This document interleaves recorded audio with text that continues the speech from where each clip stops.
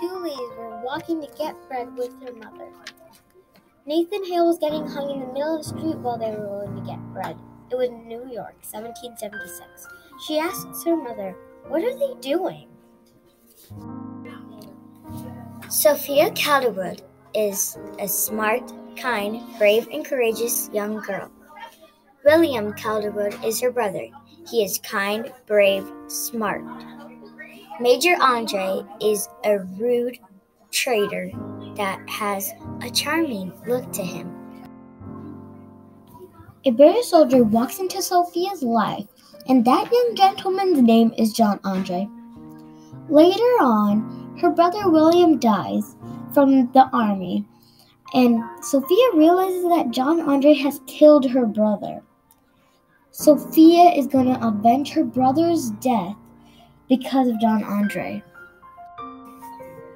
In Sophia's words, she said, "I will avenge William's death."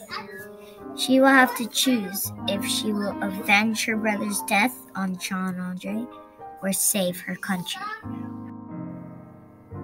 At the end of Sophia's war, she ends up saving her country instead of avenging her brother's death on John Andre, and she hangs the beautiful and handsome John Andre.